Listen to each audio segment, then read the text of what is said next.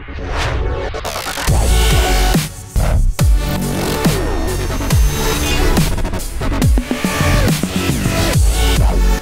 Paul Huizinga, this is Tom Lieb, and it seems like just, maybe over a month ago, we were in a very similar situation at SEMA talking about Ford crankshafts, and I feel kind of bad. I feel like we left out the Bowtie fans, so why don't we talk about all the Chevy crankshafts that you guys have got on display here. Okay, that's a good idea, and it's good to see you, Paul. Basically what we have, the LS engine has become more and more popular, especially for the muscle car guys and the street rodders and so forth. So what we've had to do, the LS engine, of course, was performance, upper end. And what we've done is we've come up with some cranks and rods and things that will take that junkyard engine and build it into a hot dog engine that you can put in your Chevelle or your Tri-5 car or maybe in your street roadster.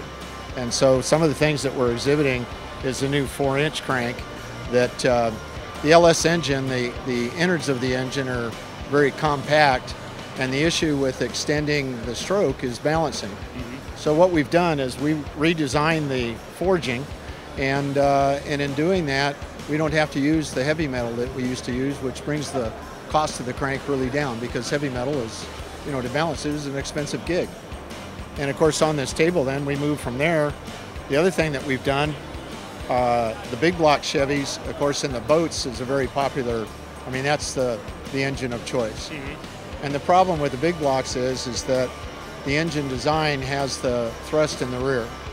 And of course your Fords and your Chryslers and the rest of them, the thrust is in the center. And what that does is it cuts actually in half the twist in the crank at RPM. Well, you get a Chevy engine, the thrust is in the back on a big block as well as an early small block.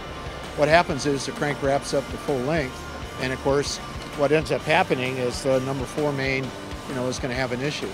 So the way that you get around that is on the big block cranks, we put center counterweights. We made a new forging die to put center counterweights on it to prevent the flex and to make the torsional, as half as we can get it. So instead of having, 24 inches of wrap up, now we got 12 inches. So that's something new, and it's exciting, and especially the boat guys. We have a lot of guys here that, that are in Florida and the Caribbean and whatever. They build these offshore boats, and they got a couple engines in there, and they put it full bore from here to wherever the hell they're going. Big block Chevys are making a comeback in cars as well.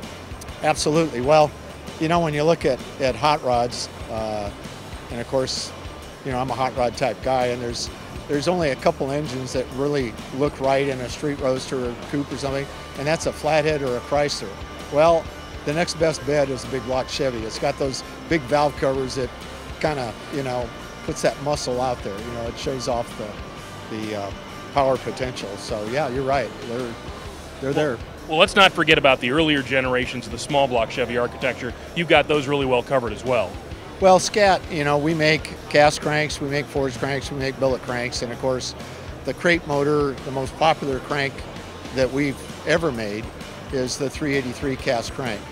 And what we did, and there's one of those on the end here, and what we did is we used basically the designs of the more popular, expensive cranks, putting in the casting. We put the knife edge and the radius counterweights and things.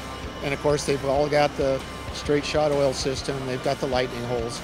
And so that particular crank is really probably the choice of the customers when it comes to that. And then of course we move up into the forgings. Well, it's a great value for money because you're getting those high-end features in something that's pretty budget friendly. Absolutely, and when you look at an engine, a 383 engine that you can buy from a crate builder for the 3,000 to 4,000 range, you got really value. It gives you the horsepower you need to get down the road, put your pedal in it, and off you go. Now, where can people go to find out more information, not just about Ford, not just about Chevy, but about everything that you offer? Well, we have, if you go on the net, www.scat.com, we'll give you the basic website, and then you can tick down onto the cranks and the seats and the rotating assemblies and things. Or if you're just interested in cranks, you can get just at the cranks by www.scatcrankshafts.com, or the ProCar seat program, you can go www.procar.com. Or just call us. We're happy to talk to you. Well, it's been a lot of fun catching up with you. I appreciate all the information. Speaking about fun, we got a whole bunch more fun stuff right here from PRI, so keep it tuned.